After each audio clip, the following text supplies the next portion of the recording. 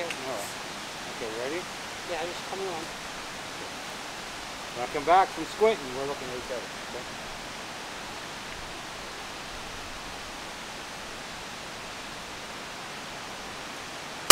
Oh, shit. Motherfucker. Did you... Oh, hey, Nate, we gotta go. Look at this. Look at this. We gotta go. It's been about 2 hours since this incident took place. Now, the gun in question is a Johnson Arms 12-gauge single-shot shotgun, which is a break barrel. You open it with a lever. Now, this gun was made in 1909. For some reason, someone cut the stock off, the butt stock off the gun, which is not a big deal. I shot the gun. It recoiled. The lever action that opens the barrel went into the webbing between my thumb and forefinger on my right hand. There's quite a hole. Have a look. So as you can see, the importance of this is safety. Now, anytime Nate and I go shooting, safety is paramount. We're always asking each other, are you unsafe? We're always asking each other, muzzle integrity. That's paramount. Sometimes things happen. Now, what's most important, and what I was lacking, was a first aid kit. That ends today, because I'm going to get a first aid kit first thing in the morning. The reason it's first thing in the morning is because I'm now at the hospital going to get stitches in my hand. I managed to stop the bleeding with what I had in my truck, which was some napkins, some paper towels. I stuffed the hole, then I wrapped it, applied direct pressure, and the bleeding stopped, which is a good thing.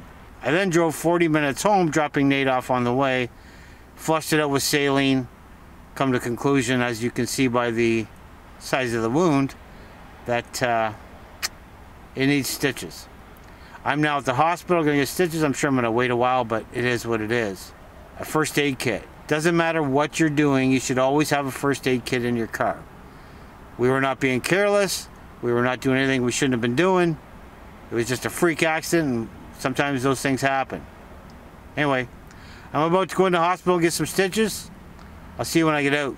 Alright guys, welcome back. I know this video is kind of all over the place. You're kind of wondering what in the world is going on. Well, I'm about to explain. It's obviously the next day, and I think it's time to kind of explain what happened here.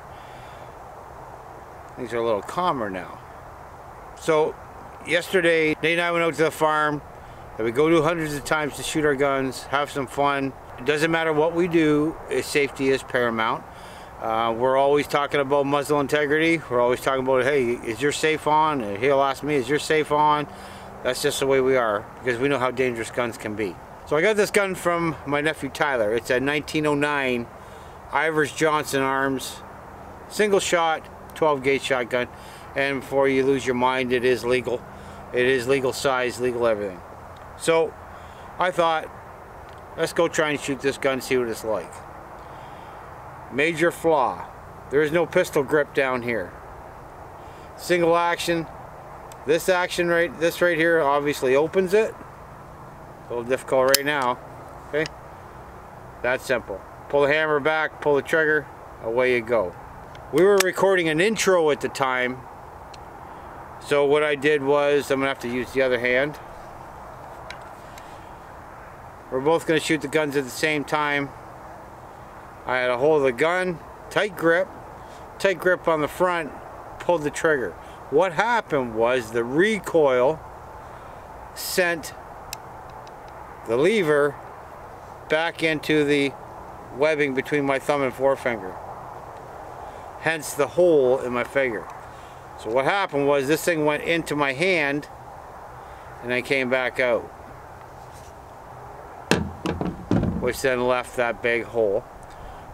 You did hear some choice words. I apologize for that. But so went in here, down into the palm of my hand, and obviously came back out, leaving the hole. Went to the hospital.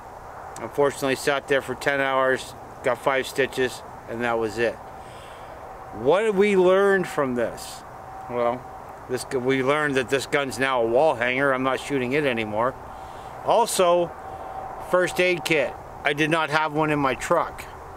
I had a bunch of napkins in my truck, which was all I had, but you make do with what you had. So I packed the hole with napkins, then wrapped it with a napkin, kept the pressure on it, told Nate it was time to go. What did we learn? 1, get a first aid kit. Always have it with you. 2, if it can go wrong, sometimes it will go wrong. But other than that, we're all good. I did not get shot, although it was quite a hole.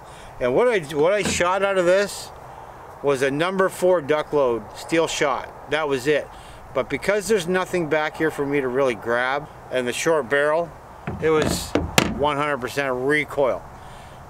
So needless to say, hurts a little bit. It's all good. There was nothing unsafe about what we were doing. Again, like I said, safety is paramount, but if something can go wrong, sometimes it is bound to go wrong, and yesterday things went wrong. So it'll be a while before I can actually shoot a gun for a while. It's going to kind of put a damper on hunting season. Although deer season is on, I can shoot my crossbow. There's no recoil to the crossbow, so I can shoot my crossbow. So we'll be doing some deer hunting right shortly, but I figured I needed to explain that a little bit as to what actually happened. This video is kind of all over the place, so that's it. Obviously a short video. Our shooting day was cut short. We had lots of plans. We had some videos that we were going to pump out yesterday. This was the opening to the first video. That kind of went sideways, and obviously I said it was time to go. So again, what did we learn from this? Always have a first aid kit in your vehicle or in your hunting bag so that you can get to it immediately and administer whatever first aid is needed. If you haven't taken a first aid course, might be wise to get one. Now Tyler did tell me he has shot this gun probably a dozen times, didn't have any problems. So when I went to go shoot this gun, I didn't think there was going to be any problem either until the recoil, and then the pain, and then the blood, and then the travel. Anyway, that's all I got for today's video. Hope we learned something from that. I guess the big takeaway is know your first aid, have a first aid kit in your vehicle, readily available at all times. See you on the next gun video. Later. Yep, when it gets into your hand, I'll pull it over. And so will you. I'm going to try and, I want to try and get it, and then not like on my arm, but under my arm, and then... Yeah, that's fine. That's fine. Okay. Okay? Well, you don't have to pull it back. Just come down and just aim it in there, okay? Yep, okay, you ready? Let's try it through that. Maybe wasting a bit of ammo here. Alright. Okay, ready? Yeah, just coming on. When I come back from squinting, we're looking at each other, okay?